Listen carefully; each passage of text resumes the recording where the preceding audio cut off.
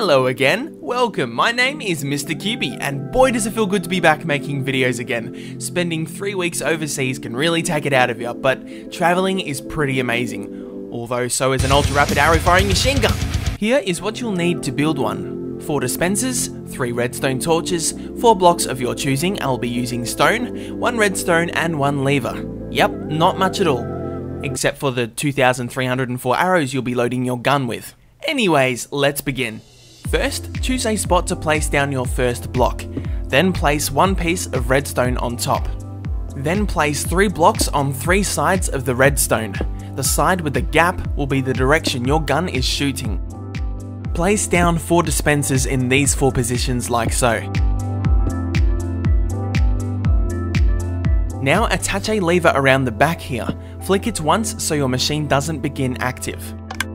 Then with your 3 redstone torches, place them on each open face of the first block we placed as shown.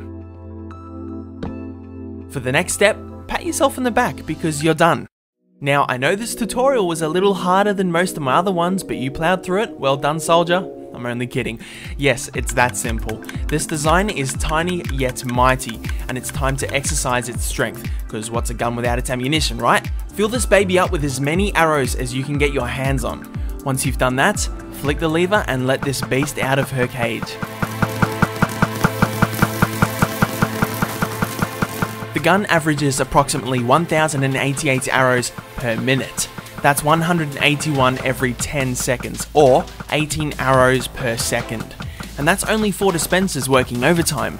When fully loaded, this gun runs for almost 2 minutes, coming in at 1 minute 55 seconds.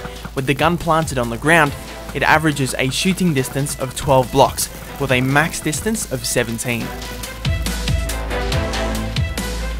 To extend the gun's range a little, for demonstration purposes, I raised the row of 3 dispensers at 5 blocks above ground level.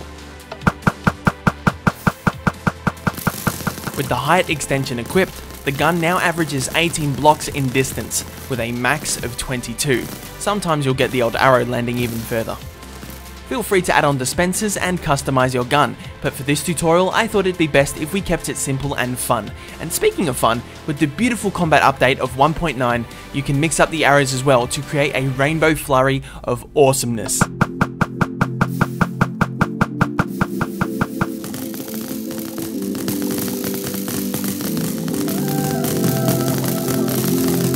And why stop at arrows? You can load her up with any combination of splash potions as well.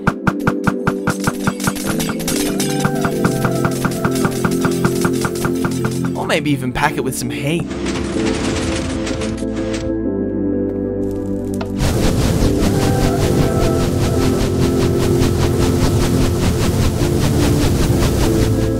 Or my personal favourite, animals.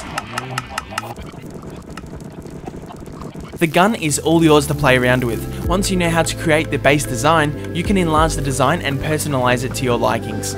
Thanks very much for watching. I do hope you enjoyed the tutorial. A big thanks to one of my team members as well, Mr. Clotten, for the design. We'd very much appreciate it if you could take the time and rate the video. That would mean a lot to us. Until next time, goodbye.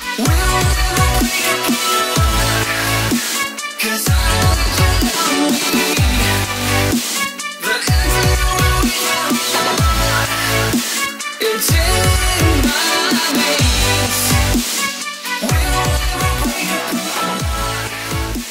'Cause